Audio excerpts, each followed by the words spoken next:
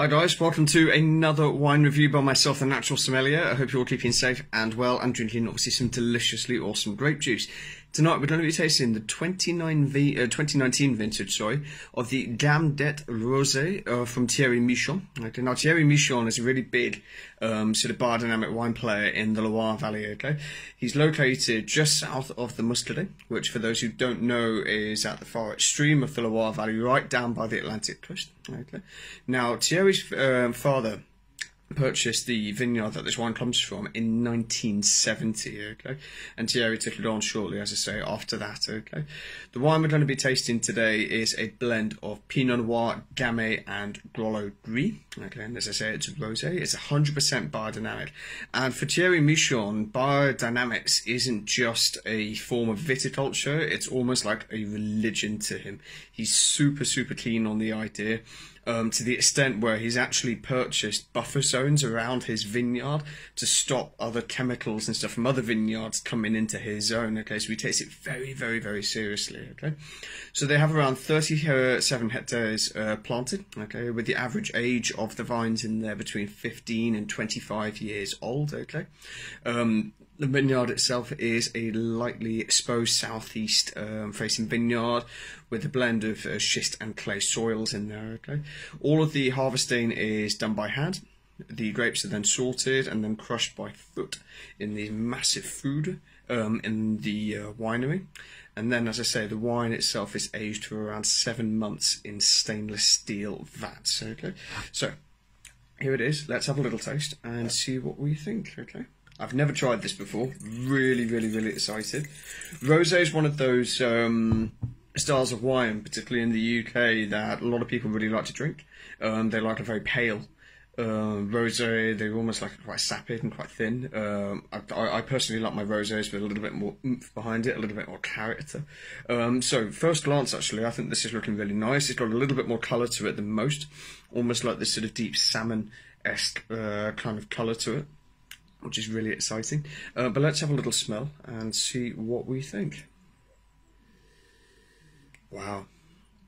So it's quite an interesting style of rosé, actually, because, you know, French rosé you often find comes from somewhere like the Provence. It's quite popular. You know, but wines from the Loire, particularly the rosés, which I'm a huge fan of, I'm not going to lie, do tend to have a little bit more weight behind them. For me, this wine has this lovely sort of deep, crunchy red fruit character to it. I'm getting lots of sort of wild strawberries and raspberries and red cherries and things like that. It is quite interesting and quite unique. I've never tasted this before. I've tasted some of his other wines before. I think his Chenin Blancs are just awesome, highly recommended. If you ever want to give them a go, his Cabernet Francs are just out of this world as well. But it does have a slightly floral-esque character to it. I'm getting lots of sort of red violets and red tulips and things like that as well. It's a little bit spicy. On the nose as well, I'm getting lovely aromas of sort of, you know, like cardamom pods and things like that, which is quite interesting. Yeah, it's quite unique. Wow.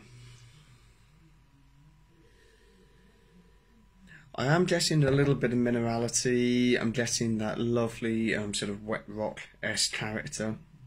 I'm getting a slightly turned earth, mushroom-esque aroma to it as well.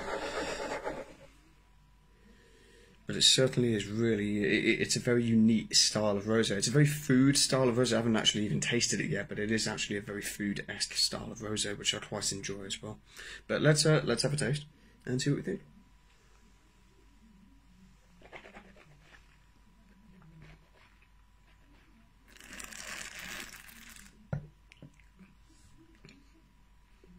That's really interesting. It's not quite what I was expecting it to be, actually. Just on the palate, you get this medium body. The salinity is definitely there. You know, my mouth is watering, which is really great to see. But it does have a little bit more body to it than most, actually, and I actually quite like it. It has a slightly creamier feel to it on the palate as well, which is really interesting. I'm getting that, you know, slightly sort of strawberries and cream kind of character coming through on the palate.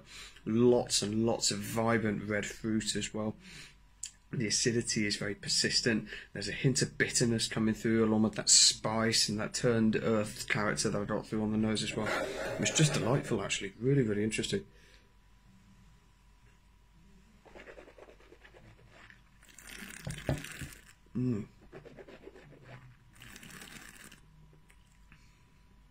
I tell you what, for a rosé, that is incredibly quaffable. And one that I think I could drink quite a lot of, quite easily, actually, I'm not going to lie. So as I say, for those who like their rosés and maybe want to try something a little bit different, for those who are used to drinking rosé, say, from the Provence down in the south of France, they want to venture out a little bit further, or for people who just want to try something a little bit different, a bit new, I'd highly, highly recommend getting hold of it. I think it's delicious, actually, for what it is.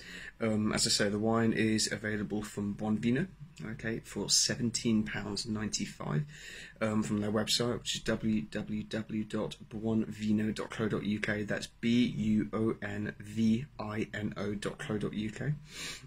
Don't forget to check out my website, thenaturalsommelier.com. I've got loads of new material going up there soon, and to also check out my Instagram page and get subscribed up on there as well, okay? Stay safe, guys. Until next time. Cheers.